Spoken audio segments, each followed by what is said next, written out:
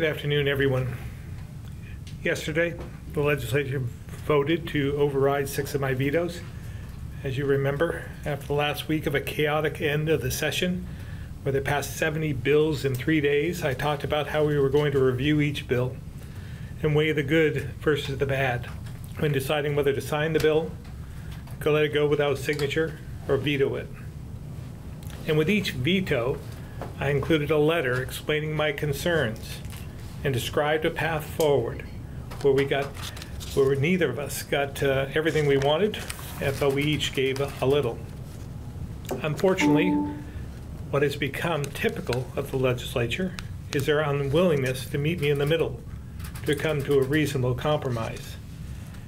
Yesterday, the legislature proved once again they don't need to consider my perspective or proposals. And that's what's sad about this, is their strategy only hurts everyday Vermonters, because it's Vermonters who pay the price. When I travel around the state and talk to people, so many are worried about how expensive it is to live here, and they wonder how they're going to make ends meet. It's them who will pay a higher property tax, while schools struggle to put forward reasonable budgets. It's them who will pay more to turn the lights on or heat their homes because of the renewable energy standard and clean heat standard. It's our rural communities who will continue to suffer in the future due to the expansion of Act 250, and will have fewer tools to help them with housing and making life more affordable. And it's Vermonters who are already paying 20% more at the DMV and will face a new payroll tax starting July 1, after all we've been through with being crushed by inflation. So as many will frame this as a loss for me and a win for the legislature, the reality is it's a major loss for Vermont taxpayers, workers, and families. For 6 months, the legislature has known about this property tax increase facing Vermonters. We warned them in our December 1st letter that there was an 18% property tax increase heading their way. But instead of sounding the alarm, they said I was fear-mongering, and the pro tem promised to get it down to 1.5%, maybe 2%. Instead, Vermonters will face a historic double-digit property tax increase this year of about 14%. And yesterday, they were even declaring victory when they said they had gotten the property tax rate down more than 33%. But what they failed to mention was that 33% reduction is compared to the projected 18% increase. That's like raising the costs of a loaf of bread by 60% and then having a 20% off bake sale. They also failed to mention they raised taxes and fees in other areas to give you that 33% off. And because nothing was done to address the structural problems, we'll see the same thing play out again in about 6 months. From my first day in office, I've been clear about my priorities: to make Vermont more affordable, protect the most vulnerable, and grow the economy. My team has spent this entire legislative session trying to keep costs down for Vermonters while working to make housing more affordable and more available, improving our education system for kids and taxpayers, and revitalizing communities so we can keep and attract the workers we desperately need. It's clear this legislature, led by the supermajority, has little interest in compromise or taking a moderate approach on almost any issue. As I've said, I feel obligated to be the voice of Vermonters, and I'm sorry that it was not enough this year. At this point, we simply need more balance in Montpelier, and lawmakers who will put people and communities over their political politics. So with that, I'll open up to questions. Just to clarify, you said the pro tem had promised at one point to get this down to 1 to 2%. When did that conversation happen? I think he did it in an interview. Okay. I think it was on ZX. I believe maybe Mark Johnson on 802 something. Something you can research. So let's imagine a scenario where the balance in the legislature does not change next year. In that event, how do you go about reestablishing some influence over the policies that are coming out of the State House? You know, it's frustrating and difficult. I tried to lay out that vision in the State of the State, the budget address, asked them to meet me in the middle. I didn't ask them to cross the aisle, I asked them to meet me in the middle. And it seemed to fall on deaf ears. We met regularly. We had press conferences talking about what we saw that was coming. That frustrated them, and they said that I was getting ahead of the legislature. But when it all was said and done, they did exactly what I was warning Vermonters they would do, and that was with the housing in particular, the conservation bill that came along with it, and Act 250 reform that hurt rural communities. So we'll just have to see what happens, if I'm there, if they're there, and we'll try and find a different approach. But I just want to be honest with them about what I'm hearing, what I'm seeing, and I think most Vermonters would agree with me. The criticism in recent years, and I'm hearing the same thing from some in Democratic leadership too this year, especially with the property tax issue, is that you and your team weren't always involved in the conversation. When you were, there was with a proposal like from Commissioner Bolio, or the one that we saw last week that relied on deficit spending, or spending down reserves, that is. What do you make of that concern, that the criticism that you and your team were absent from the negotiating table and showed up? Couldn't be further from the truth. I mean, we were actively pursuing some sort of a deal where we could get structural reform. We've been doing that for 8 years. I mean, we can give you a whole list of a litany of approaches that we've tried over the years. Again, falling on deaf ears, as though they weren't believing, weren't listening to what was going on, what was happening. Fewer students in our schools, the costs increasing. And it was clear that we needed to make some major changes. But they weren't willing to do that. So I thought this year that they may see that as being, when we issued the December 1 letter, as being a signal, a warning that things weren't good and that they would take action. But they didn't. They doubled down, actually, and continue to raise the cost of living with increased taxes and fees across the board. So again, I don't know what to make of it, but we're doing our part. I'm only one voice, and with a supermajority, they really don't have to listen, as they've proven time and time again. This time last year, after they overrode 5 vetoes, you said something along the lines of, I feel like the governor should have a role to play in state government, and with the supermajority you mentioned, it's tough at times. How would you compare your feeling and the administration's feeling this year compared to this time last year? Equally as frustrated. I believe that, maybe even gotten a little bit worse. The supermajority really, I think the power has gotten to their head. I think they're being a bit arrogant in some respects to the needs of Vermonters and what Vermonters are actually seeing and feeling and living each and every day. They can't afford much more. And when we propose, for instance, with the yield bill, to use some of the reserves, some of the surplus, to buy down the rates with structural reform as well, intertwined with that. Because this is an emergency for taxpayers.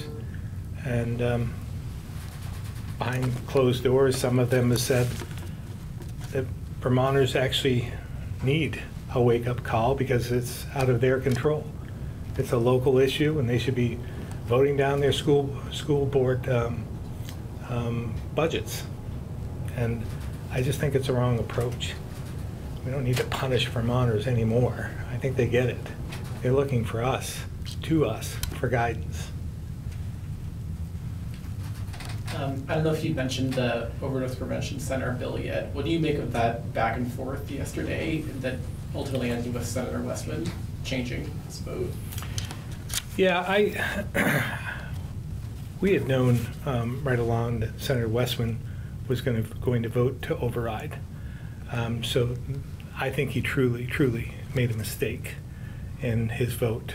I'm surprised he didn't catch it earlier, like as soon as he said it. And I think that could have been reversed at that point if before you declared the results of the vote. I think that they would have given consideration to that at that point. But I take him at his word that he just made a mistake. And he had told us that he was going to vote to override.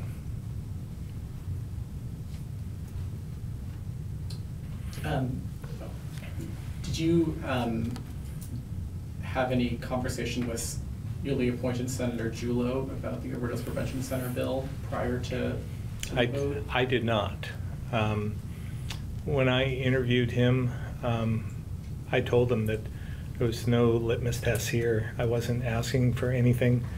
I thought his experience on the school board and some of what he learned growing up in Grand Isle County was enough, and I thought he would make those decisions on his own. So I didn't have any conversations with him. What about data privacy? Did you make any calls or have any conversations in the Senate about data privacy over the weekend? Not over the weekend, no. Before the weekend, like Friday? Me, myself, no. But your team? Oh, sure. Or maybe I should say your administration. Sorry. You did clarify, Yes. your administration. Yeah, we were checking in with legislators to figure out where they were going to be. You know, nobody likes surprises. So we were doing all we could to at least get them the information and what we're hearing from, you know, is every day we receive more calls from small businesses throughout the state.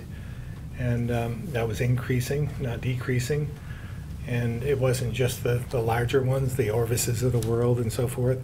It was some of the smaller vendors. So we just wanted to make sure they were paying attention to that, especially because there was another approach that we could take. The Connecticut model being one that I think universally everyone could live with. And then you could build upon that. New Hampshire went with the Connecticut model. Maryland is similar. Having a Northeast coalition of like-minded data privacy language, I think, would be helpful. It doesn't look like it should be a national issue. Congress should be doing something, but it doesn't appear they're going to be able to agree on that. So I think this regional approach makes a lot of sense. It sounds like you're saying, on one hand, the Vermonters, I'm the guy that has your back on affordability in this state. I'm the guy that's going to fight for lower taxes. I'm the guy that's going to fight against things like the increases at the DMV. I'm the guy that's going to fight against, regulations that are going to squeeze businesses. And on the other hand, you're saying to them, but I don't really have the power in this context to meaningfully advance my affordability agenda. And I'm wondering how you think they're supposed to reconcile those two things. Well, I think they saw my approach in the first 6 years. We were fairly successful in keeping taxes from being increased, fees from being increased. Affordability was front and center, and we were able to make some gains in that area. It was just been the last 2 years with a super majority. We'd faced one before, but it was smaller numbers. This was by far the most difficult because of the numbers. So there wasn't that veto threat. They didn't have to take it seriously because they knew they could override it. They could hold everybody together, and they did. Again, putting, I guess, party before their constituents. But now they do have that super majority, as you call it.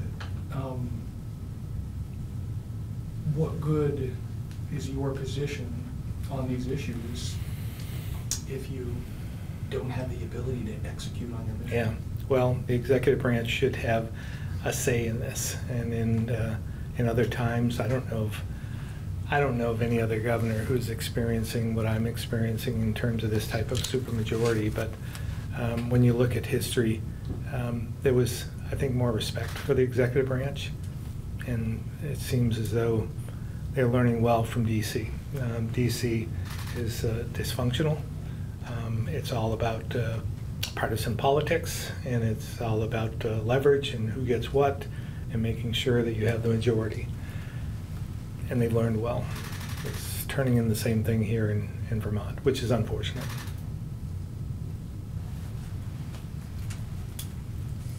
All right, we'll go to the phones. Keith Whitcomb, Rutland Herald.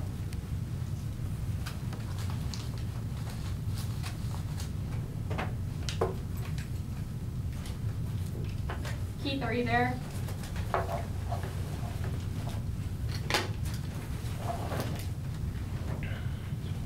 right, we'll move on. Tim McQuiston, Vermont Business Magazine. Thank you, Amanda. Governor, I was thinking about what's transpired not only this year, the last couple of years, and looking back historically to things like Act 200 and civil unions being passed. You know, you look at civil unions, it flipped the legislature, just that one thing. But a lot of things like don't, seem like a big deal at the time, and then over time they aren't. And obviously the property tax is going to have a big impact on everybody. But is there another of these issues right now? Is there another that you can see that's going to have a really long-term effect?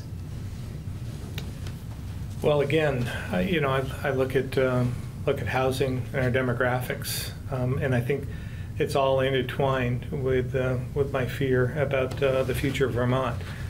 And I spoke about this when I was first elected. Remember 631? Well, 631 is still hampering us today. 6 fewer workers in the workforce every day. 3 fewer kids in our schools every day. And that is exactly what we're facing, what we're struggling with, which is why we need more housing. And that's why I said we need much more help with housing than we received from the legislature this year. S311 was a great start. We talked about that at the beginning of the session. We had tripartisan support on that piece of legislation, and that should have been a no-brainer. That should have been passed. If you wanted to intertwine it with a Conservation Act 250 proposal, so be it. But they only took a portion of S311, not enough of it. And that would have made it more palatable, because we could, again, attack the demographic issue, more housing, attack the worker shortage with more housing, and this isn't going to do it. This isn't going to suffice. So we're going to be struggling for a while, I'm afraid, without some more relief. Thank you, Governor. Tom Davis, Compass Vermont.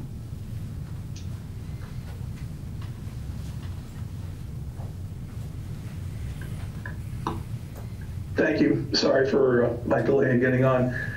Governor, I noticed that a lot of the mainstream media that is read or listened to in Vermont use the repeated phrase that in different forms that H 687 was a bill that seeks to balance promoting housing growth and environmental conservation. But the reading of the bill and the discussions that took place really don't show where they promoted housing at all. And I wondered if you and your team have tried to ask some of these media to go back and look at this from a different perspective than the one that is provided by the quotes that come out of the State House. Well, I think balance is accurate, but it's not an even balance. It's out of balance, as a matter of fact. They took, again, I think what they really wanted to pass was what they did, and that was the Conservation Act 250 provisions in the bill. And they got that across the finish line. And they did it by sprinkling in just a little bit of housing, just enough to gain a few more votes. And they aren't, I don't think they're being sincere about the dangers to rural Vermont. I think Rep. Williams, in her, if you saw or listened to what she had to say in her explanation of her vote, I think it was very powerful, very telling, and real. And that's the way Vermonters in the rural sections of Vermont feel.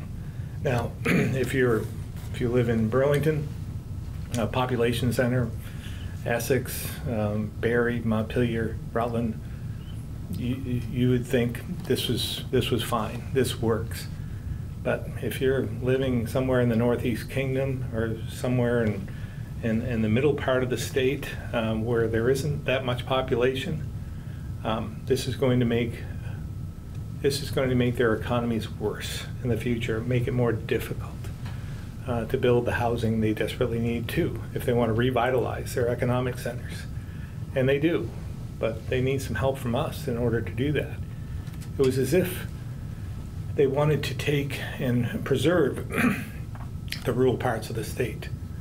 But the folks in the rural parts of the state want to live, and they'd like to prosper a little bit too. And we're just, holding them hostage in some respects in doing so. Thank you. No other questions. Ed Barber, Newport Daily Express.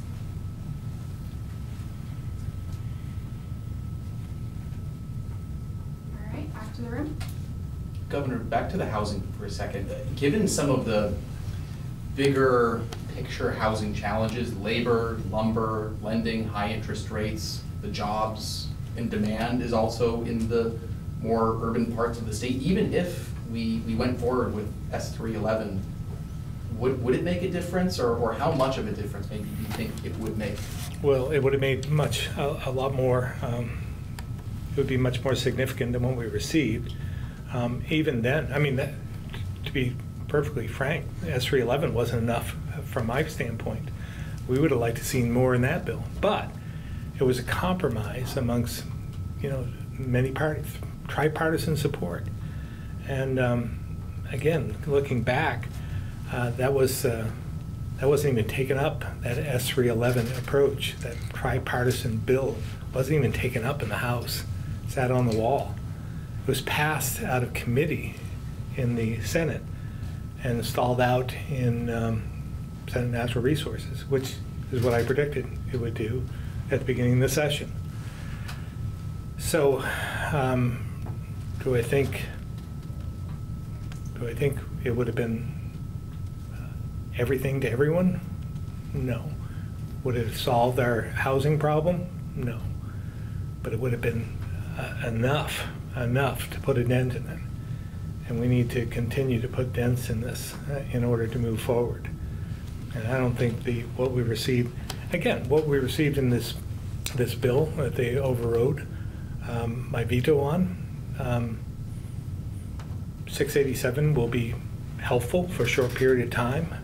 But when you look at the parameters, I think we'd asked for some of the relief for until at least 2029.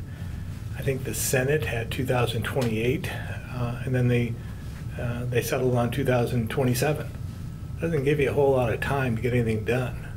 So we had asked, that was one of the things we were asking for, stretch it back out to 2029 and include some of those, for tax stabilization.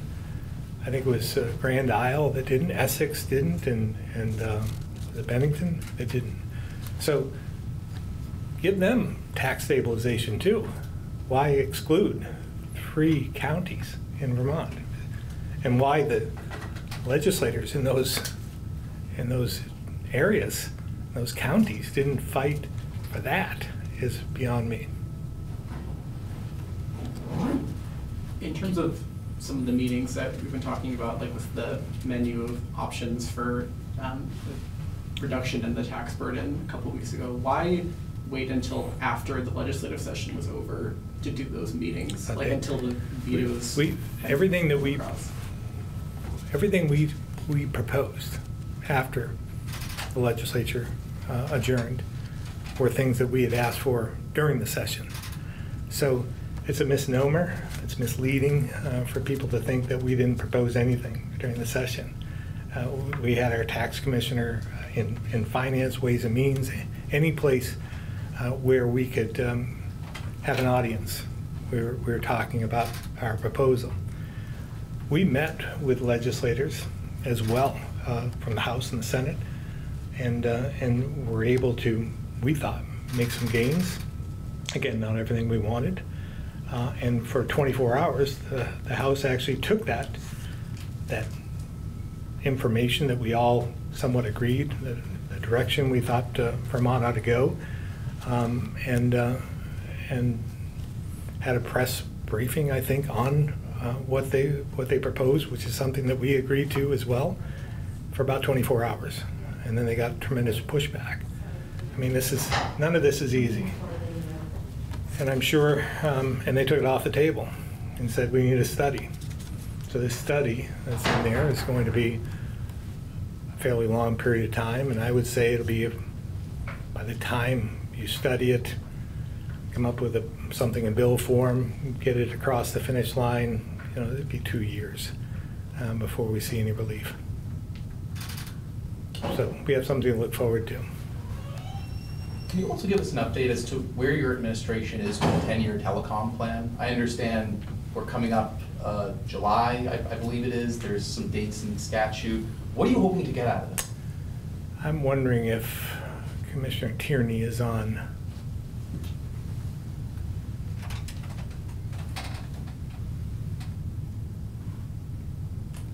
She is not. I admittedly am not up to date on that at this point in time. I'm happy to try and get some information to you, though.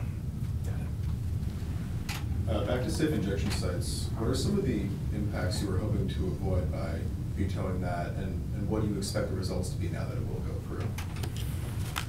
Well, again, getting just from a practical standpoint, once again, I think it takes resources, money, away from the rural areas of the state that rely on prevention, treatment, recovery. Three legs of the stool that I think we all agree on, and the money will go to Burlington with a safe injection site that isn't going to be set up for a year or two and cost millions of dollars. So Burlington gets it once again, gets some help, some relief, but the rural areas of the state are not going to get those resources. So we talk about saving lives. I don't know how many lives we would save with more prevention, more treatment, more recovery, but those resources are going to Burlington.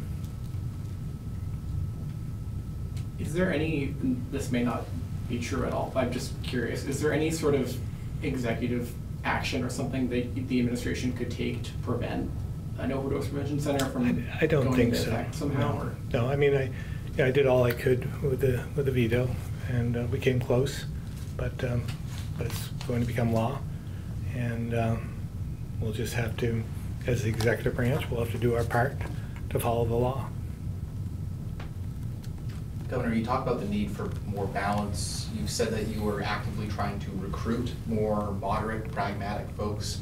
Are you going to be actively campaigning with potential Democratic and or Republican candidates as well, like out in the community? When we get through the primaries, yeah, I would say that I would be more than happy to help any of those moderate centrists of either party get elected. How big a role will this dynamic we've been talking about just now, in terms of, I mean, even like with the number of vetoes this year, play in that campaign messaging that you're considering or that you would plan to do?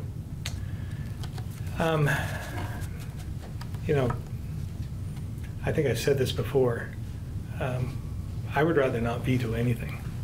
I would rather find compromise along the way and not have to veto, not go through all the drama associated with vetoes. That's not what I'm aiming for. I'm not out for any records. I just want what's right for Vermonters.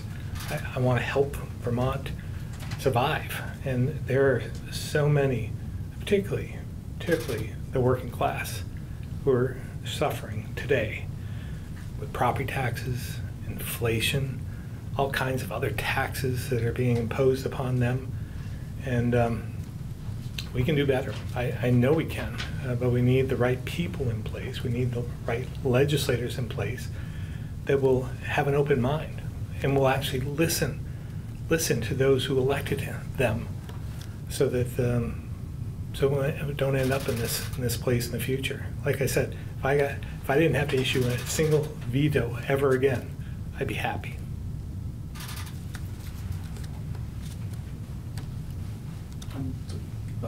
It's also wicked hot this week.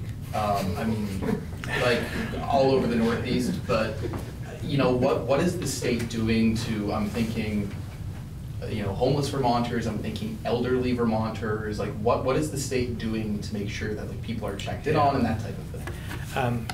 Yeah, I'll have our Director of Emergency Management, Eric Foran, talk about this a little bit, because we've been working with the Department of Health and the Department of Public Safety, the Emergency Management, and so forth, to get messages out. But I really would ask Vermonters to check in on their neighbors, their elderly neighbors in particular, and make sure, you know, your animals as well, your pets.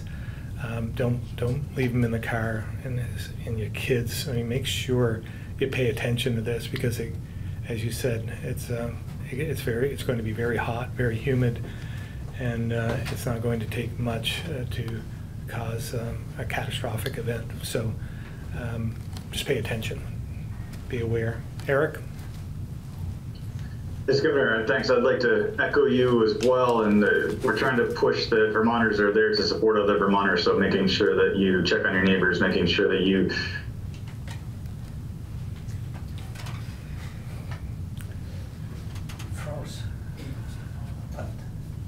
It's slightly too hot to freeze. We'll get back to Eric here shortly. Maybe we'll take another question, then we'll get back to him. I just had one to circle back on data privacy. I know you mentioned getting outreach from both large businesses, like you said, the Orvises, and also small businesses too. Were there any other like key stakeholders that came to you or to the administration that really influenced your thinking on that and led you to veto it? More the businesses than anything else, and again, not just the large ones, the small ones. So, yeah, that was where we were focusing on. But there were also other associations that came and said, you know, there was one piece or another they didn't like about it, the private right of action. They thought was going to be detrimental in the long term to in other areas as well.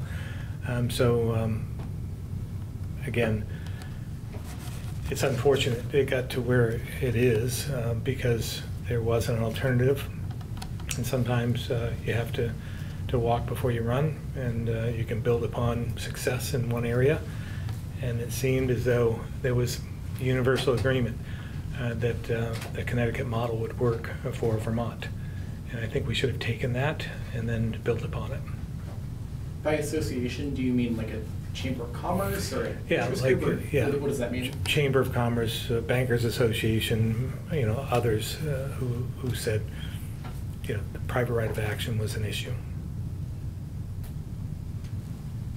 What about from like big tech? I mean, that was the other criticism that I think most of us have heard, is that there's potentially like national big tech, I hate to use that word, but like lobbying organizations. Yeah. Did you hear anything from national organizations? I'm sure we did, but I didn't read anything from them. I didn't receive any personal outreach from them. So, no, it was, for me, it was all the small businesses, in any business in Vermont, that got my attention.